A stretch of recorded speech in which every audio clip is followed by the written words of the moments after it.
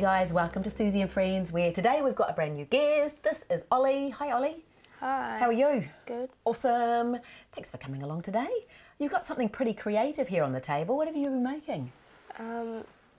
Copper wire or wire people. Wow, well they are copper wire and they are wire people. And they're wired, they're awesome. Well done. Which was your first bum? This one. Okay. His legs are quite... Oh, he is a bit wobbly, but he's pretty cool. And it's just from twisting wire. Yeah. Cool. Well, should we make another one? Yep. Wonderful. What do we need? Wire and pliers. Okay.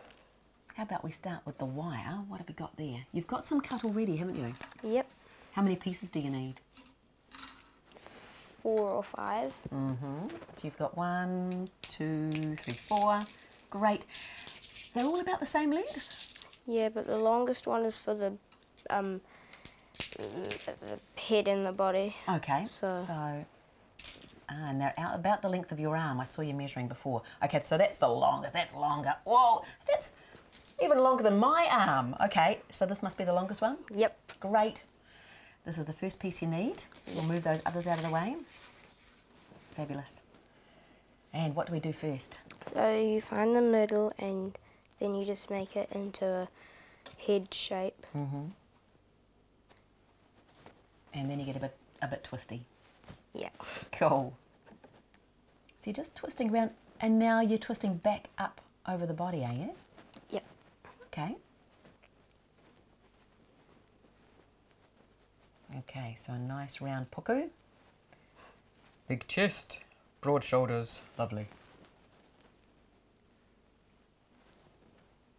And so you tuck those sharp ends down into the wire, do you? Who taught you how to do this? My mum. Okay, does she make them too? Yeah. Great. Awesome. One head, one body. What do we need next? Arms. Okay, so let's explain what's happening there. You've Put it through.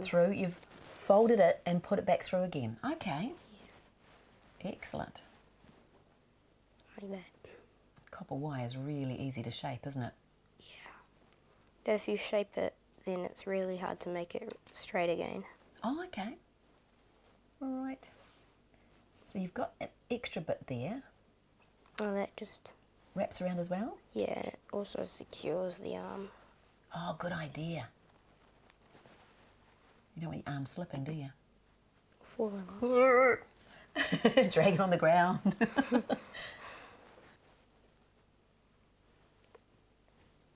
And once again, just wrap around the body. Yeah. Wonderful. The next one goes in through for the legs. You do the same thing that you did with the arms, but you make it slightly longer. Sure. Because my legs are longer than my arm. Fair enough. And you could shape the legs or the arms to be doing anything, couldn't you? Yeah. Olly, what are you going to do with all these people once you're finished with them? Well, my mum's ones are on the tree, so I might put these ones on the tree as well, outside. She's got them in the tree? Yeah. Oh, cool. Let's check out this family. That is awesome, Olly. So easy to make. Well done. High five, buddy. Great. And I'll put some other ideas of what you can do with silver wire. Find out all the details below. We'll put lots of information on our website, so there'll be a link in the comments below. If you like what you see, let us know. I'm sure Olly would love to hear from you. If you've got some ideas of things that you'd like to make, maybe you can put those in the comments below as well. Have you as a guest on the chair here? That'd be pretty cool too. Olly, thank you for joining us. Okay, just in case you missed what Olly did, I'll do it again, a couple of pieces for you, just to be on the safe side. So to make the head, you got it about in half, the way Olly did. You wrap your wire around like that, and then you just simply twist it. And twist it. And twist it round and round like this.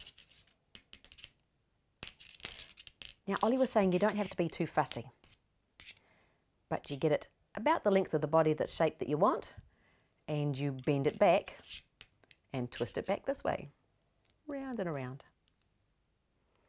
Now the end of the wire can be quite sharp, So you just make sure it is hidden away like that. And then do the same with this other piece. Bend it back and twist it round.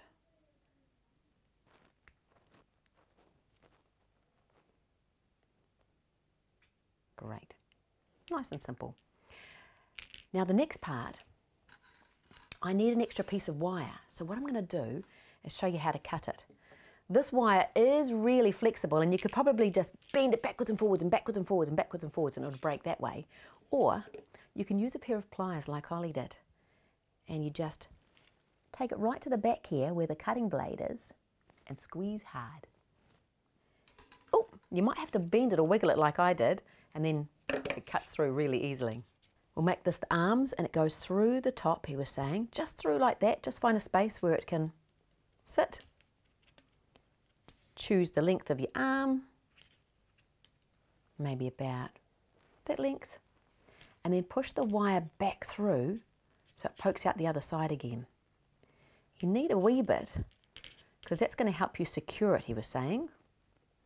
And you secure it by wrapping that top bit with the extra bit of wire, the bit on the end. That'll stop the arm from going backwards and forwards and sliding all over the place. See?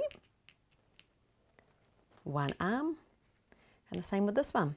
Try and get about the same length. And the extra wire, you twist it round. You do that for the legs as well. Great. And once you're all finished, of course, you can just have your wire person do whatever you want them to do. Scratch their head, put their hands on their hips, sing, "I'm a little teapot," maybe. Just like that. Nice and easy. Remember, if you enjoy this Suzy and Friends video clip, you can like us, you can subscribe to us, and you're more than welcome to share us with everyone you know. We'll have another clip for you next week. Until then, have a fabulous week, and if you want more information, head to www.suzy.co.nz. See ya.